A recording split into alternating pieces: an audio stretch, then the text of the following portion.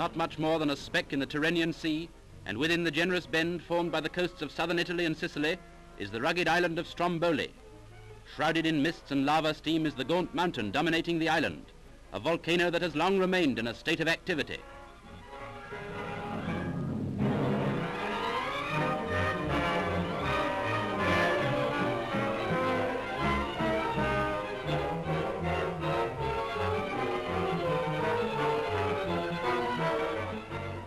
At the foot of the mountain, and in its forbidding shadow, is an active township where men and women go about their peaceful ways as if the awful danger that threatened were thousands of miles away, instead of within earshot of their own homes and families.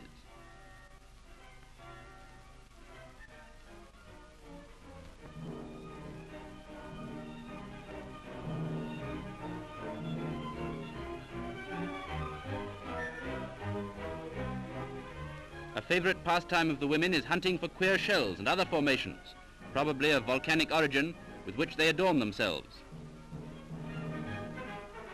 Neither those scenes nor these betray the lurking peril of the mighty mountain. But the sentinel of Stromboli never sleeps. His anger may be appeased, but his treachery still remains.